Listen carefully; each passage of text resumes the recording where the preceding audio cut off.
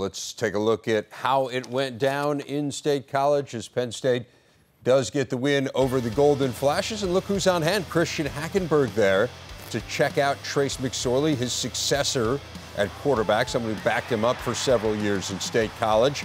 McSorley to Deshaun Hamilton for the 4-yard touchdown. They went for two, couldn't get it. 6-3 in favor of Penn State. Saquon Barkley had himself a nice game, went over 100 yards.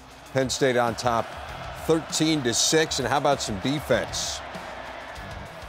Amani Aruwariye with the pick, and he takes it in 30 yards for the touchdown. It is 10-point lead there for Penn State. And then Brandon Bell with a pick of his own, the second pick of the half for the Nittany Lions, who forced 3 turnovers on the day. And Penn State does get the win. 33-13 is the final as they win for the 14th time in their last 15 home openers. Kent State falling to 0-14 all-time against the Big Ten. McSorley going over 200 yards in his first start at quarterback, 209 through the air.